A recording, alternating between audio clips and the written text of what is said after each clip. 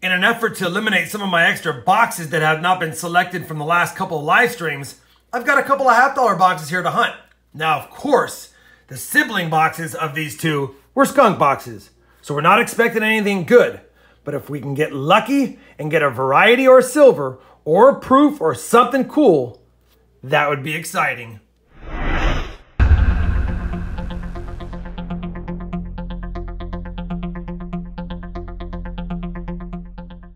Hey everybody, it's Rob with Rob Finds Treasure, and that's right, like I said in the intro, I've got a couple of extra boxes that have been sitting around for a few weeks, not selected, and of course, since the sibling boxes were skunks, that's probably why.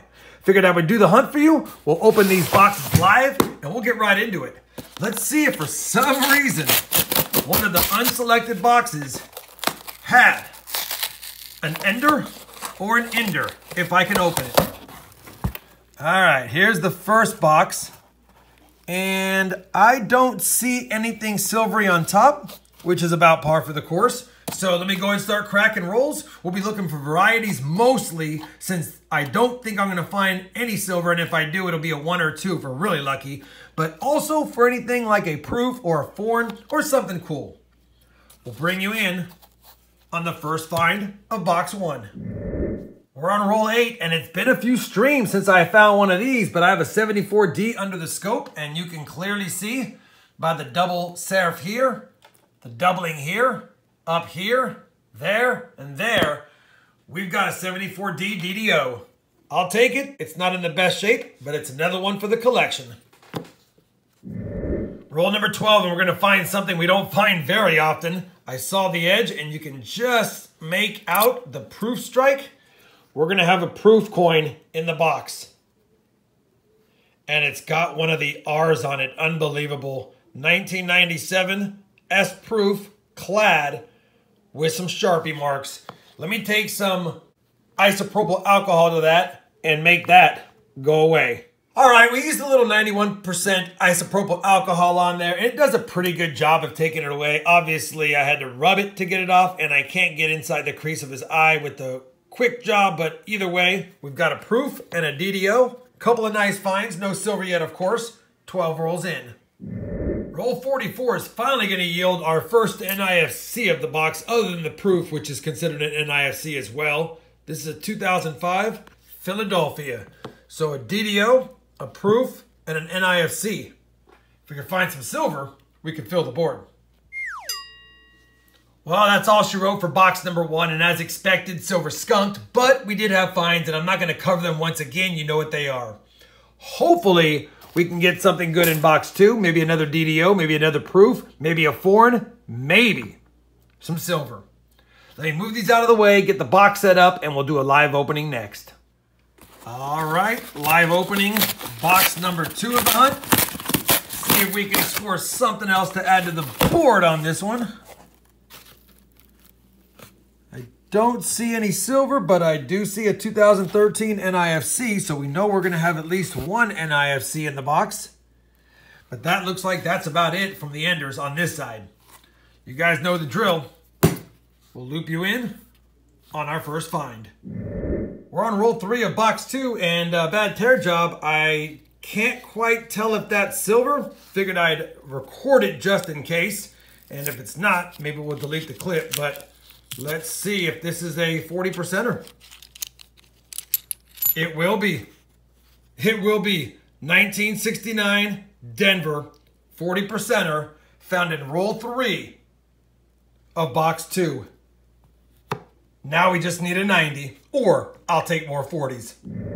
Well, this is unbelievable because I'm on roll 7 of this LW1 box, and I flipped over roll 7, and there's a 64 ender. So we're going to have a fill the board in 57 rolls. And more importantly, a 90%er and the second silver in 7 rolls of this second box. Unbelievable. Let's see if there's any friends with it. No friends with it. Just the silver ender, 1964. Let's take a little peek and see if there's any doubling on it. No doubling on trust. No doubling on in God. And it's a Philly. So we'll check it for the doubling on states.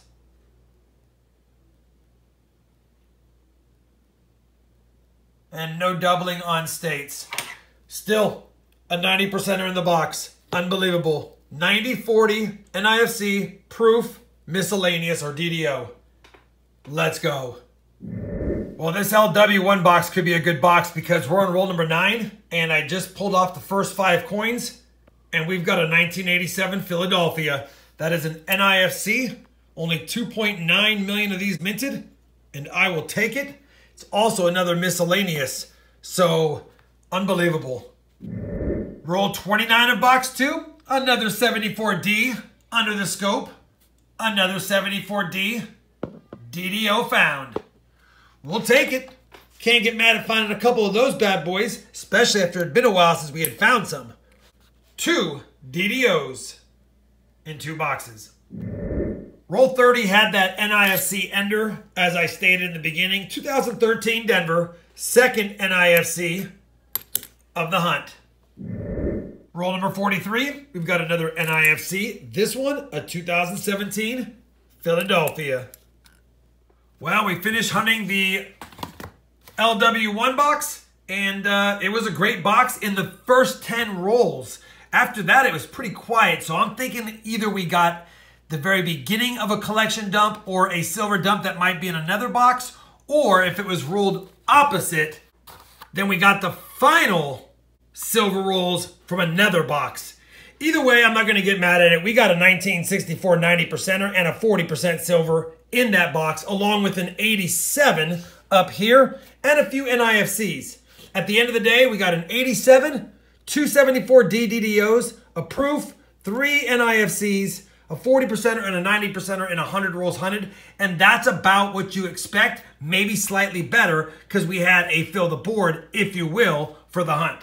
I'm actually pretty excited that we hunted these boxes because A, we get rid of a couple of old boxes, B, they had some silver and some good finds, and I had some fun hunting it. Hopefully you guys had some fun watching it. If you did, I'd appreciate a thumbs up. And as always, everyone, happy hunting. And thanks for watching.